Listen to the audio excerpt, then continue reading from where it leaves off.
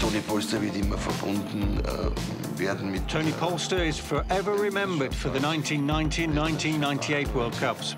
Und Toni Polster wird immer in Erinnerung bleiben als einer, der... Toni Polster will always be remembered as someone who could have run more, but also as the Austrian player who scored the most goals in their history. I think this will even be remembered when Toni Polster is long gone. Wenn seine Toni Polster nicht mehr Talk about Austrian football, and one name stands out. Toni Polster is the country's all-time top scorer with 44 goals in 95 games. Now he's at the helm of fourth-tier Austrian club Wiener Viktoria.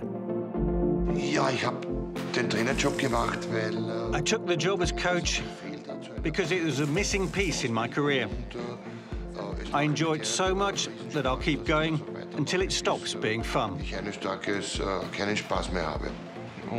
Den Toni Polster zu beschreiben als... First thing that comes to mind when describing Toni Polster is that he is very ambitious. Jedes Spiel gewinnen, jedes Training und das He vermitteln. wants to win every match, and this is a message he brings across to us. Glaube ich aus. He's also got a fantastic personality. Was ist top? During each training session, you always learn something new. I listen to all his advice. And even if I am 33 years old, I learn from him every day.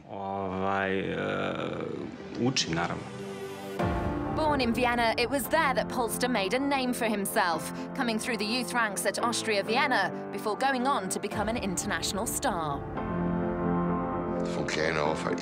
As a child, I never wanted to be a captain of a ship, a doctor, or a cab driver. I always wanted to be a footballer because I knew this would fulfill me. I knew this because when I was a little boy playing football in the yard or in the park, older players showed me a lot of respect for my technique. I knew then I was able to do something that others couldn't. I was a goal-getter. I tried to score with the left foot, the right foot, my head. I always took the penalties and usually the free kicks too. I wasn't a sprinter like Cristiano Ronaldo or a technical whiz like Messi, but I think I was quite a well-rounded striker.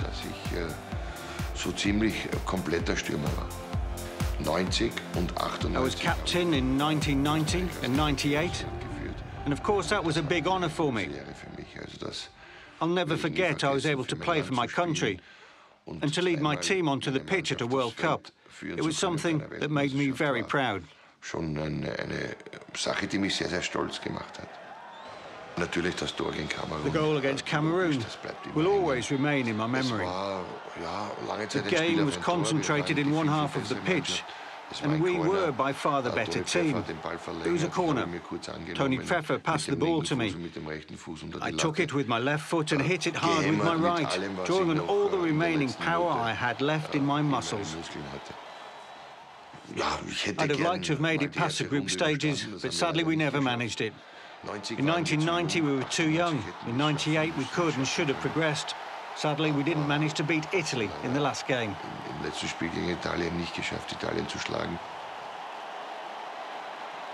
France '98 was Austria's last World Cup. Now, after years in the wilderness, there's real hope that the national team can challenge again. Of course, it would be fantastic if the team could develop further and achieve that. The European Championship was disappointing, but I'm still positive and keep my fingers crossed that they can qualify for Russia. It'd be really important for Austrian football. And in Vienna, Toni Polster's own ambition is to continue to progress in his role on the touchline. I've definitely improved and developed as a coach. Of course, every year makes you more experienced. I think that I'm definitely a better, more well-rounded coach compared to 3 or 4 years ago. In the beginning, I had a lot of passion, but also a certain carelessness, whereas today, I'm a lot calmer. Beides hat seine All of those qualities have advantages, and they're all needed to develop further. Schritt für Schritt auch weiterzukommen.